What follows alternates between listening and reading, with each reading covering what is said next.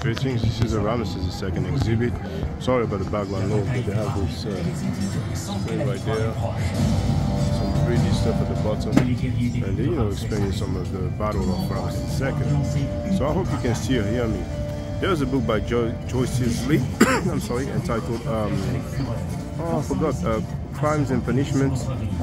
But the Pharaoh, I forgot the exact title, but this is what is used for the book cover, if I'm not mistaken. You see, so we have another two artifacts on the left and on the right. I want to show you the reference. Oh, look at the size here. Well, we said Maat, c'était Pedra. Now. Pour dénombrer les morts, les soldats de Ramsès coupent une main de chacun des Hittites tombés au combat. Puis, le roi Ramsès quitte le champ de bataille sur son char et se déclare vainqueur. I didn't know they had that word in English, the same in French, massacre. His enemies, limestone, pigment, new pigment, 19 he had reference here. The other two artifacts on the left here, that was this one. On the left here, this is a painting limestone block from the tomb of when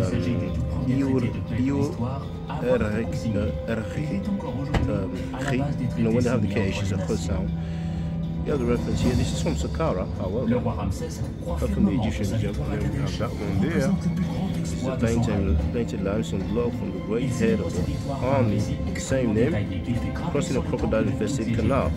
And this is also from the Egyptian Museum. Now here they tell us about the center block, where Ramesses, an axe in hand, about to smite three of the traditional enemies of Egypt, Assyrian, Nubian, and Libyan. The contrast in scale between Ramesses and the prisoners emphasizes his status as pharaoh and his power and dominion over the foreign captives. Two other blocks feature General Ehud Rehi, this army commander who came from a Syrian family, served first under Ramesses' father, said to the first before being promoted by Ramesses. So I'm just going to move to the left because here it's just design, but here we do have some glyphs.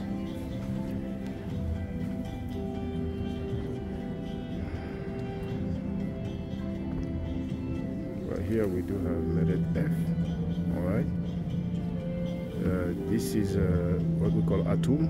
We do have the determinative of the city deity, regarding a reference A40. It's the city person with the beard. Some people call it classifier.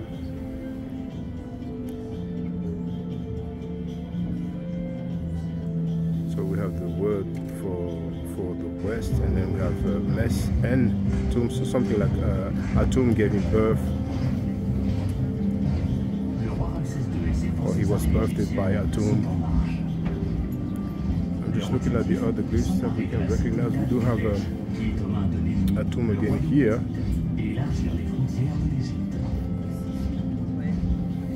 We should recognize the three flagpoles or hatchets, as per Necheru. Because there's so many people, I'm going to bounce. But here you have the face. This was a red ochre. It was obviously much darker before, but over time the color has fainted. Yes, fainted away. So I'm going to bounce to you.